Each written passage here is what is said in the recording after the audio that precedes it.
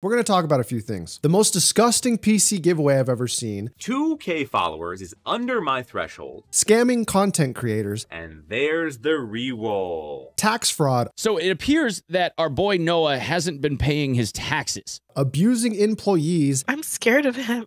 Like, I've seen him do some horrible things to people. And stealing intellectual property. Not done by a company, but all done by a single person. So in case you haven't heard, yesterday was the pinnacle of all scumminess. A small streamer named Kia Pia was the winner of a PC giveaway being hosted by a company called Artesian Builds. You may have heard of them. They pay a lot of big streamers to partner with them. Some big ones being Mizkif, Esfand, Amaranth, I believe, and Aiden Ross. Now, this wasn't just a normal giveaway. This was an ambassador giveaway, which means as long as you advertised Artesian Builds on your social media platforms, you were eligible to win the PC. However, on this stream, apparently, the rules changed because Noah, the CEO of Artesian Builds, said that he would be doing his due diligence to make sure that the person winning the PC was deserving of it. So already, this sounds pretty fucking weird. So this streamer, Kia Pia, is randomly selected as the winner of the PC, and as they're doing a background check on her, Noah decides that she doesn't have enough of a following to be worthy of the PC,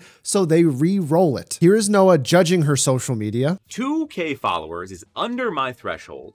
3 days ago is within my threshold. Long streams, which is good. See if you have redeeming qualities. Here is Noah belittling her social media. All followers combined still under 5K, even across multiple socials. I was trying to be generous. That's a tough one. And then here is Noah happily re-rolling the giveaway winner. And there's the re-roll. Here's the reason, chatter babies. This person has 3 months of ambassadorship and not a single click. Not a single click. Not even once. Purged. So obviously, if you have eyes and ears, you can easily see that this is fucking ugly. The guy is literally checking to see if his ambassadors, which is basically a shitty name for an affiliate program, has enough clout before he gives away the computer. First of all, that's no longer legally a giveaway anymore. But there is so much more to this story that no one else has talked about. Before we get into it, I just want to say this. Artesian Builds is not bad. Noah Katz, the CEO, is. Let me start from the beginning. I bite my tongue a lot. As a matter of fact, I tweeted about it and it was actually received pretty poorly because people thought that I was implying that content creators should always work with me for their PC needs, which is actually not the case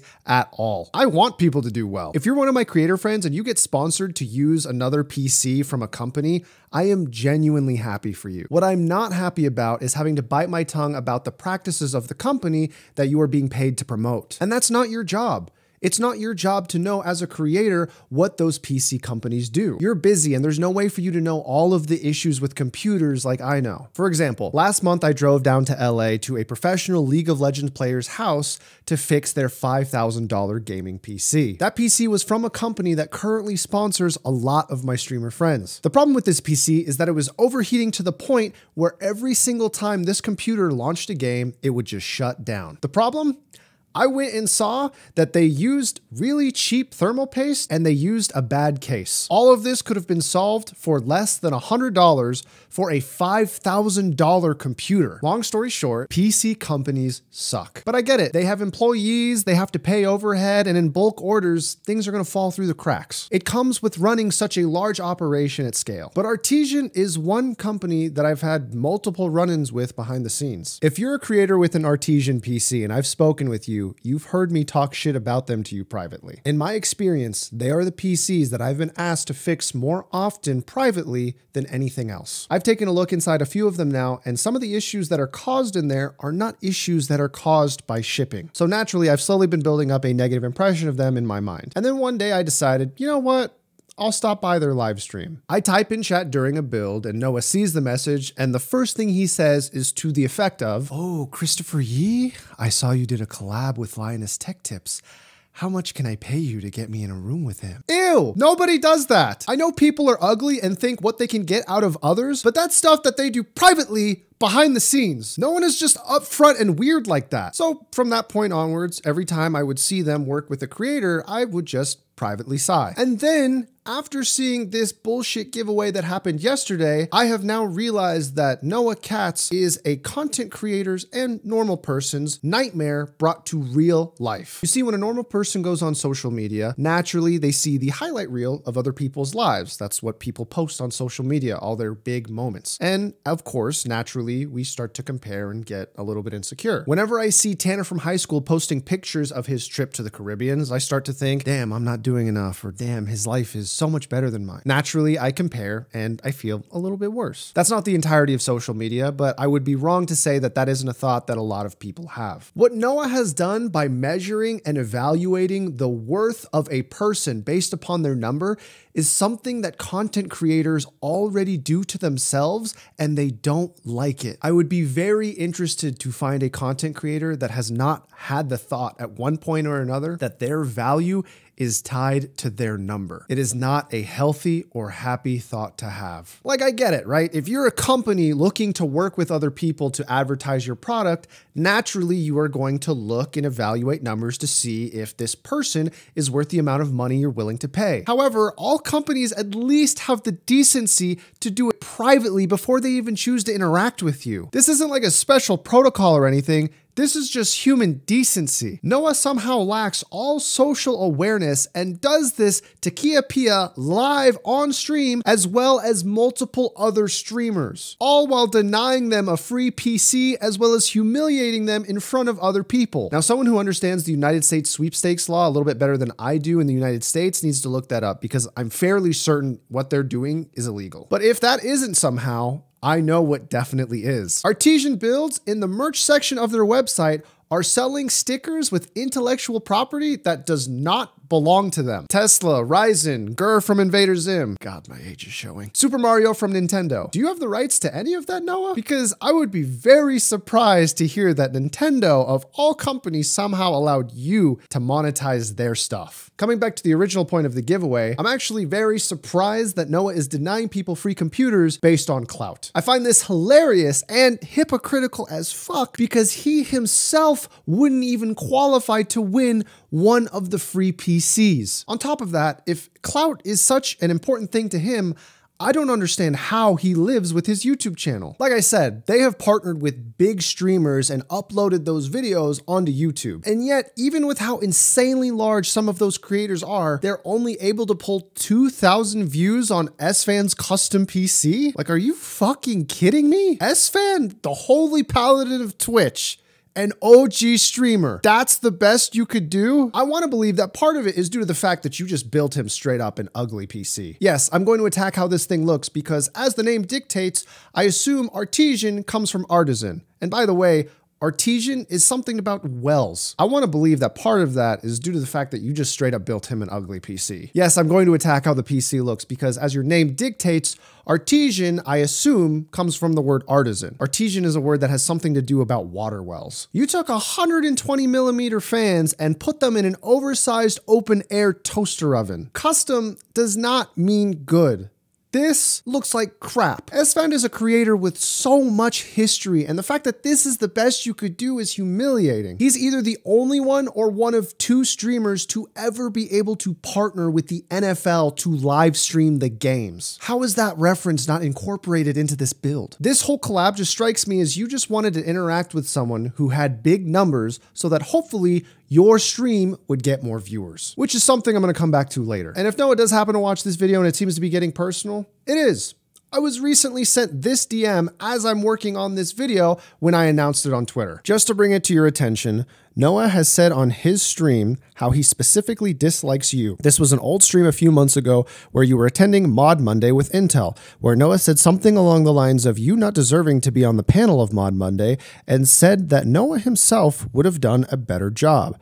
I tried to look through their VODs to find a clip, but their VODs only go back about 2 months. Feel free to include this in the video, but I'd prefer not to be named if possible. I worked with them previously in the past to source GPUs, and I'd like to avoid any possibility of retaliation. You sound like a pompous, cocky, egotistical human being that doesn't have the ability to empathize or relate to another human being. And I'm not sure if you know this, but you kind of need that. What else I find interesting is that at the end of this message, this individual shares a sentiment that is something everyone else who has come forward to me about their experience working with Noah Katz. I fear retaliation. I was approached by someone who has contact with an ex-employee of Artesian Builds who indicated that she would like to talk. Her name is Candyberry, and we talked for about 2.5 hours of the entire fucked up situation that happened with her and Noah while she was working for him without essentially being hired because there was never any contract signed. It's hard to cover everything that happened during that 2.5 hour talk, but essentially she had to work a bunch of different jobs, primarily handling the art and the special PCs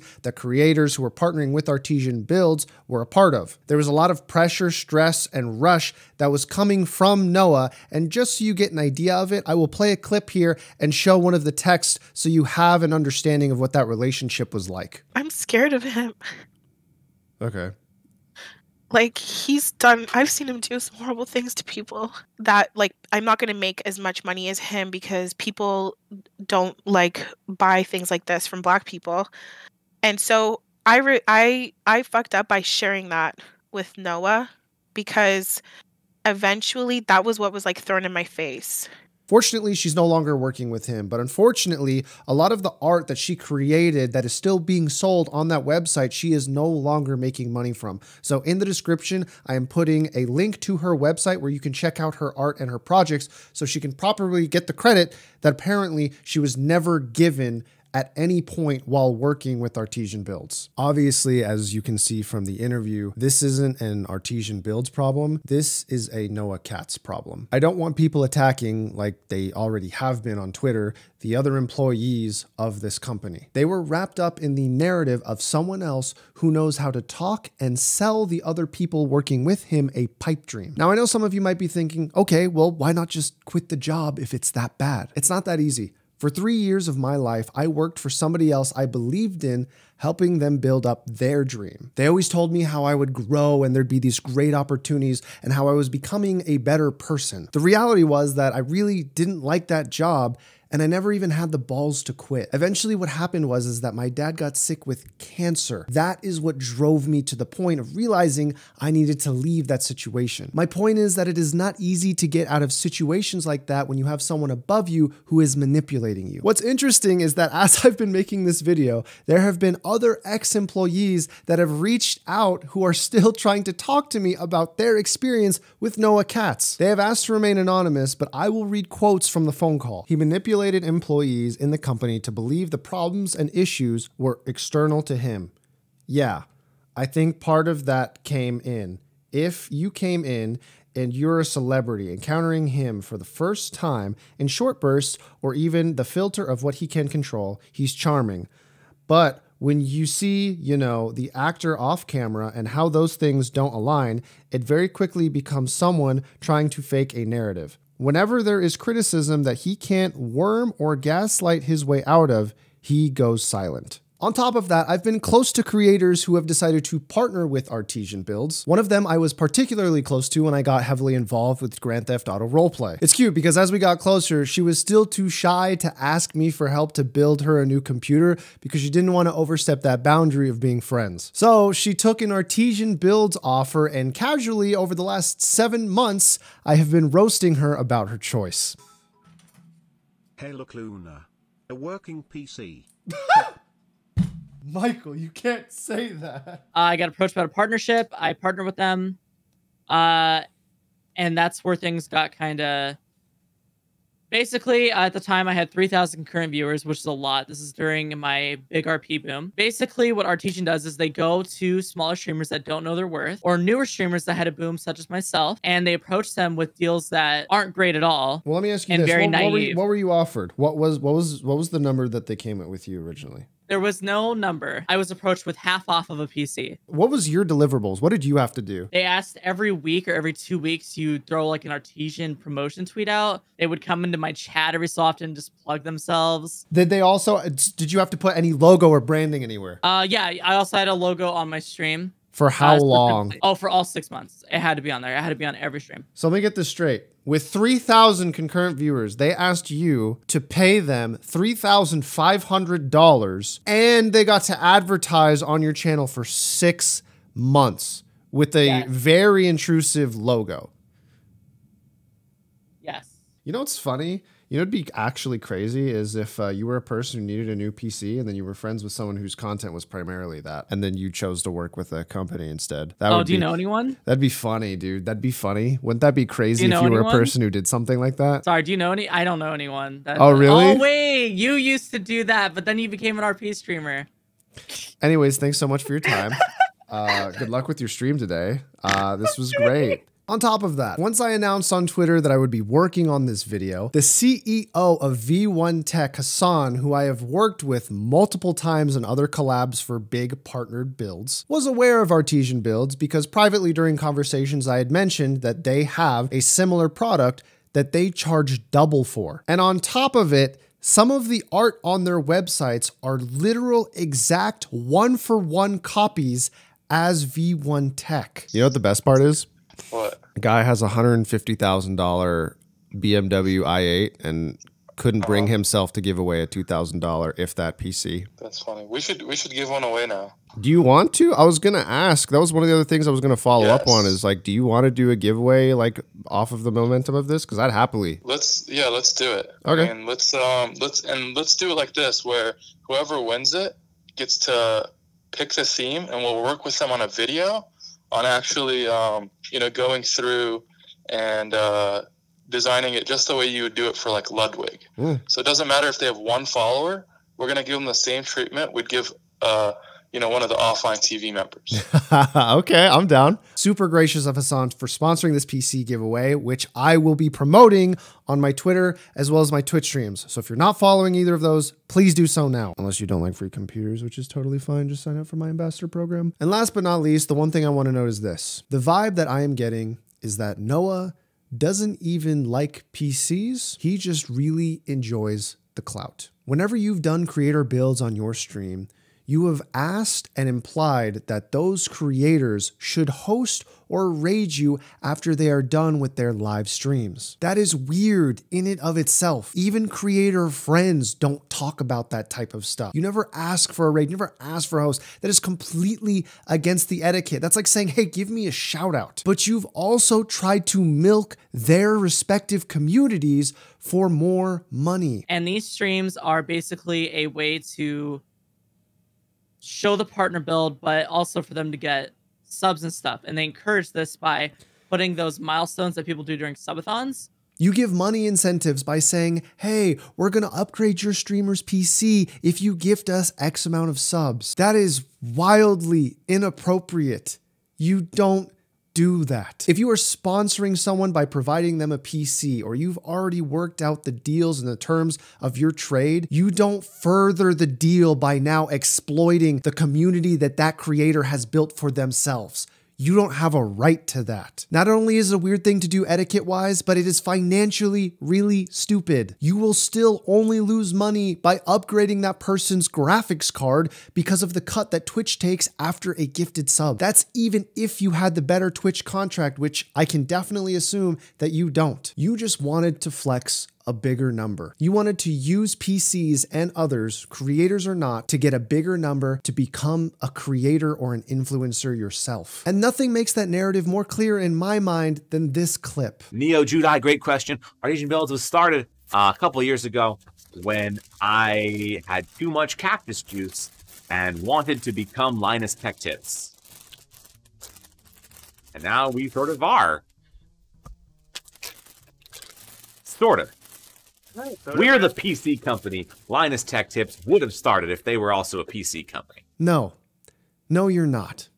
You go live with your peak content at most pulling 400 viewers. Linus can go live with no camera playing Beat Saber, probably sweating his nuts off and pull more than double your viewership. I've even heard from some of your old employees that you think you are a better PC builder and more knowledgeable on the topic than Linus, Jay's 2 Cents, and Steve from Gamers Nexus. What the fuck is wrong with you? Even in your third apology now on Twitter, you sound so reluctant to be having to even say that you made a mistake. So going forward, any ambassador